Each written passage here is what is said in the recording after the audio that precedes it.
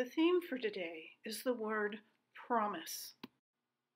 People often wax poetic about the promise of a new day.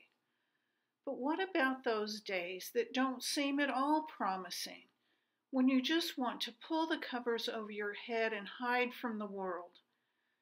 There have been all too many days like that lately for all too many people. But if we think about the word promise, it implies that something is not there yet, something that is coming, but that we don't see now. Do we trust the promise? God promises to be with us always, even when our senses do not perceive God.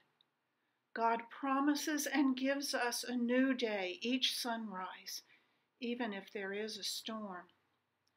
The Bible chronicles the faithfulness of God to God's people throughout history. Is the promise of God enough to help us hang on long enough to find hope and joy, even when hope and joy seem terribly distant?